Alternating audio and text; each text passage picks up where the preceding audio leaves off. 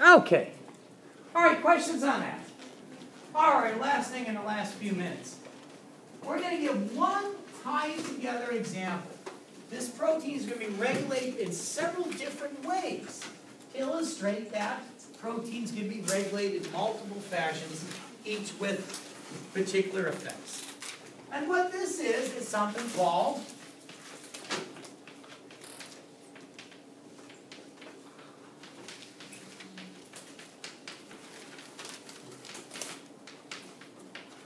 so here's our example.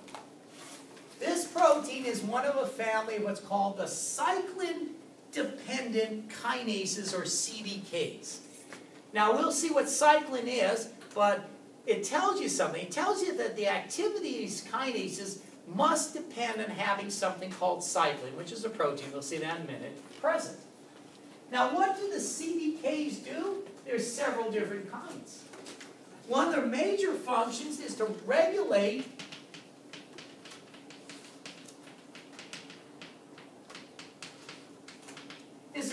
what's known as the cell cycle. The cycle from one mitosis to the next. Now, you probably recall you have mitosis and then you have interphase, the period between mitosis. And most of the time, even an actively dividing cell spends only a few % of its time undergoing mitosis, and the rest of the time in interphase.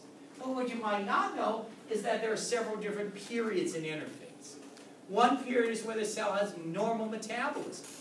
Another period, in fact, I'll kind of draw this pie diagram here.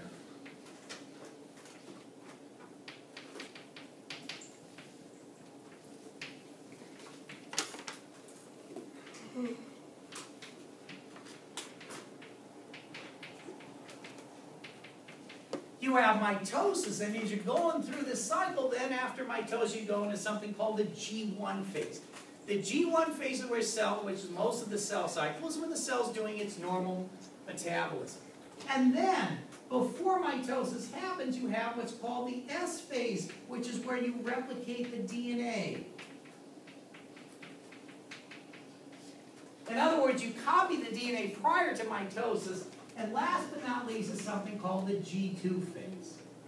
And the G2 phase is sort of getting ready for mitosis.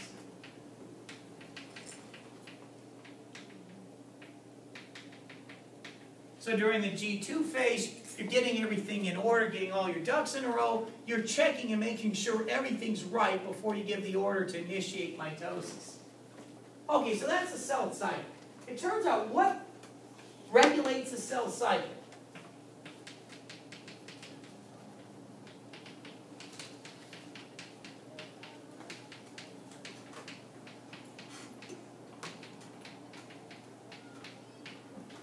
Turns out different parts of the cell cycle are regulated by different combinations of these cyclin proteins and these CDKs, or cyclin-dependent kinases.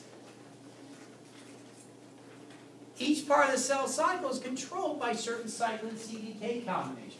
There's a couple kind that handle the G1. There's a couple kind that initiate DNA replication in S phase.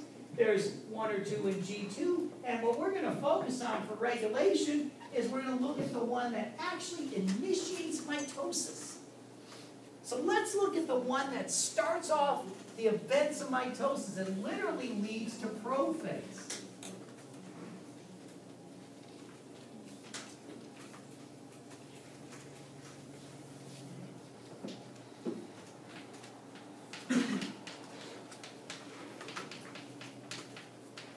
And that's a combination of what's known as CDK1 and a cyclin called cyclin B.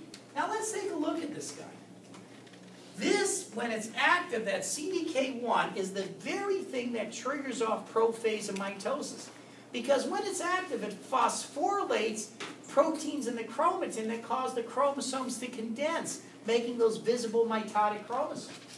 It phosphorylates proteins associated with the nuclear membrane, causing it to fragment, so the nuclear membrane disappears. And it phosphorylates proteins in what's called the centrosomes, causing the cytoskeletal microtubule network to collapse and then reassemble to form the mitotic spindle. Those are the three things you see in prophase. Nuclear membrane disappears, actually fragments. The chromosomes compact into mitotic chromosomes, and the mitotic spindle forms. That's what you find at the beginning of mitosis. And what does that is this active cyclin CDK1 combination. So this is literally the trigger for mitosis. So let's see how this guy's regulated.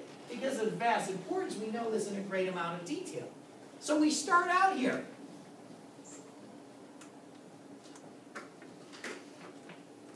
With the CDK. The CDK happens to have an inhibitory phosphate right in the active site where the ATP binds. So when you have that in there, the ATP, it does bind, but it's not in the right position. So it's inactive at this point. And it has that inhibitory phosphate.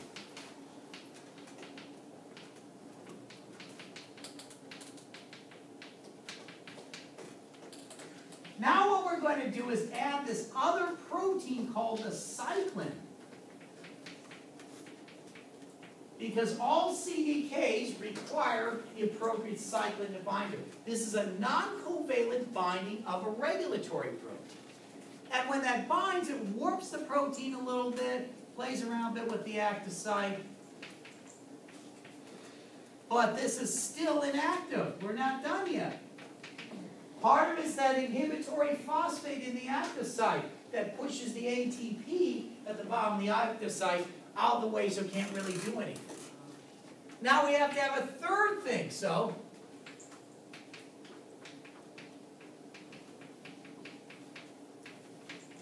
now the third thing, we're going to call out a specific phosphatase to get rid of that phosphate.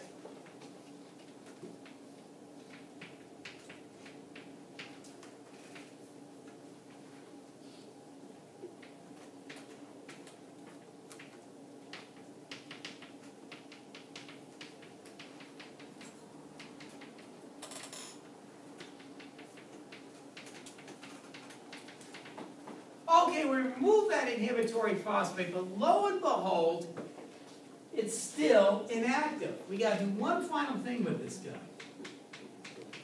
So here we have a phosphorylation, a dephosphorylation, and binding of a small molecule.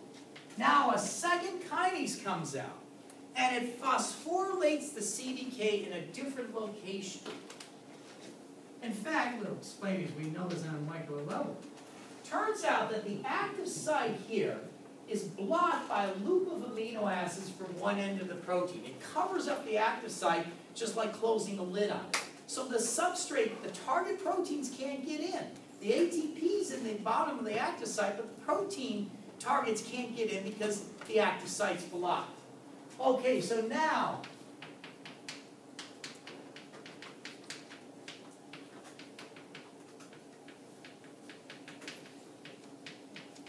a specific kinase sticks a phosphate that will activate this. So now we have our cyclin.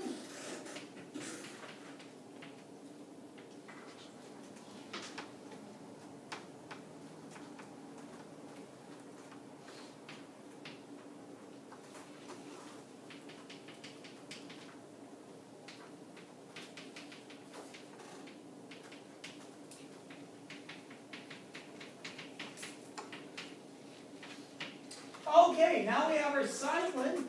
We got the CDK. That phosphate is stuck close to but not in the active site. Turns out this loop of amino acids that normally blocks the active site has got lots of positive charges on it. So it's attracted and pulled to that phosphate. What that means is the active site opens up, and now we're ready to rock and roll. At this point, our cyclin CDK combination is active. It goes out, phosphorylates all kinds of things, and then that starts mitosis.